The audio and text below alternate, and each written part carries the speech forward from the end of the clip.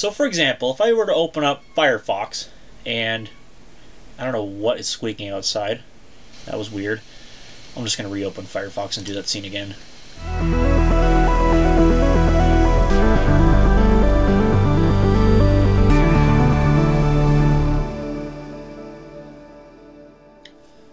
G'day folks, Jordan here with a software overview video. Today we're going to take a brief look at Ubuntu 15.10 Wily Werewolf, which was released on the 22nd of October 2015, which is also the day that it was my 16th birthday.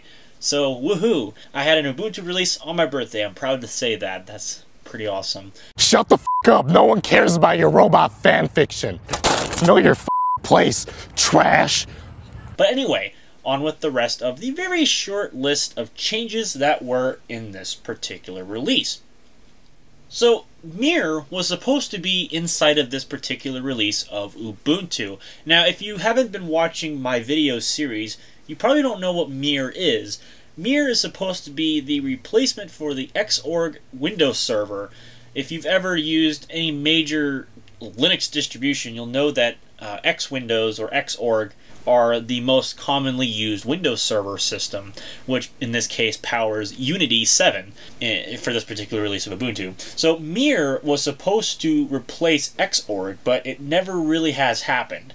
It was used in the phone platform for a little while, to our recollection, but it's never really been used in the desktop, at least from these releases up to this point. So this particular release was anticipated to have the Mirror display server, but it didn't end up having it. So really that's kind of a bit of a disappointment.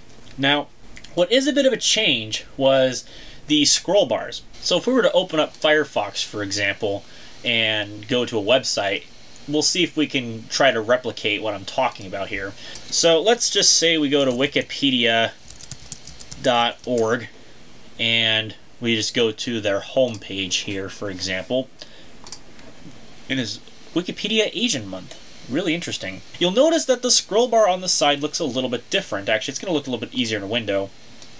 You'll see that it's not the disappearing scroll bar that Ubuntu used to have. It's now a fixed scroll bar.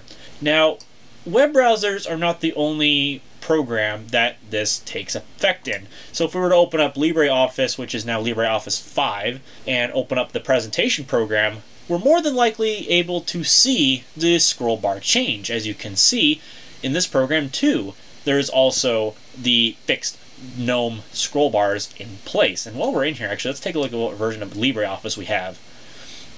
We have LibreOffice version 5.0.2.2. Very nice.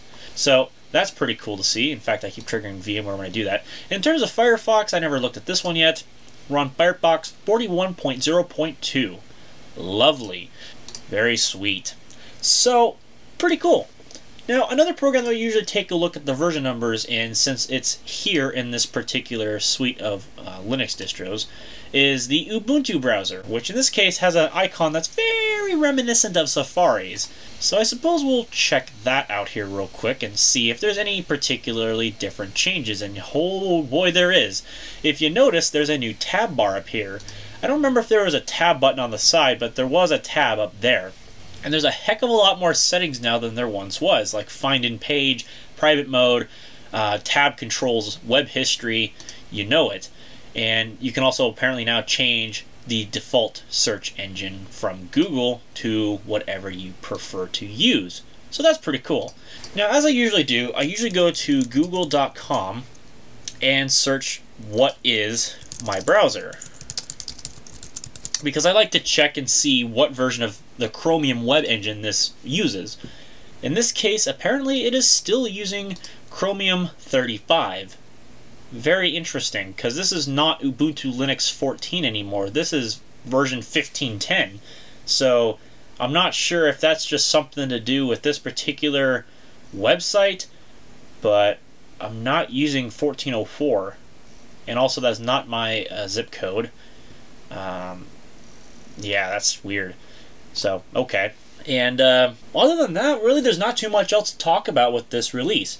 So, since this is so bland, I figured we'd read a couple of reviews of Ubuntu 15.10 Wily Werewolf on this video, to kind of wrap things up, generally speaking.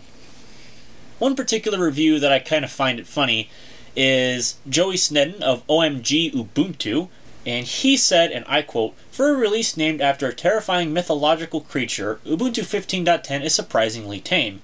There are no dramatic transformations, no bone popping or shirt ripping, and certainly no hair sprouting under the milky eye or full moon. In fact, a new wallpaper and change in scrollbar appearance is about as shapeshifty as this werewolf gets." And he's not lying. I mean, this release is quite bland. And to be honest, I mean, it could have been worse. Yes, we could have never seen this release, and there could have been more, sure, but we got what we got. Another review was on Dido Amido. I think that's how you pronounce the site. I'm probably mispronouncing it, and I don't know who wrote this review, so I don't know who to credit. I guess we'll probably figure that out in the comments section later on. But I will say whatever this review says, and I quote, Ubuntu 15.10, and this is where the quote starts, is, "Unpredictably is horrible.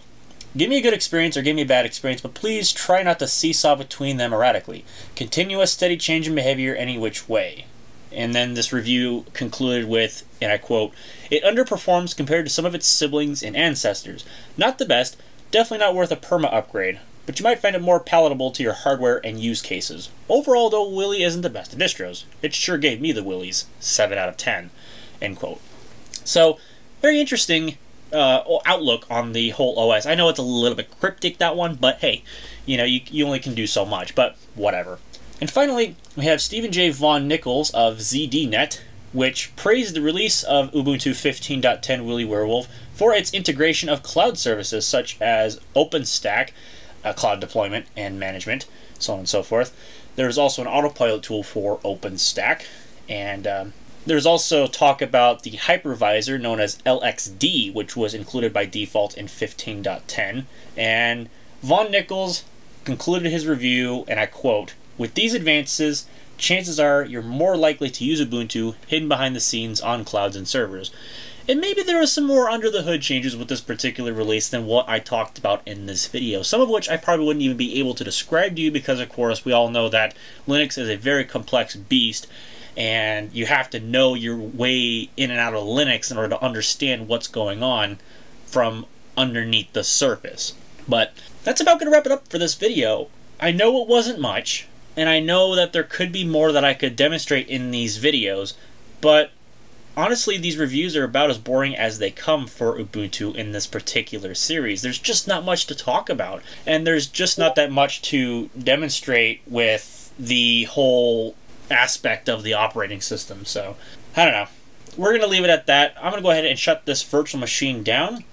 I'd like to thank you all for watching. If you like this video, and I know it's kind of a tough like, but if you did like this video, give it a like. And if you want to see more videos just like this one, or in fact have hardware videos or more diverse videos, be sure to subscribe.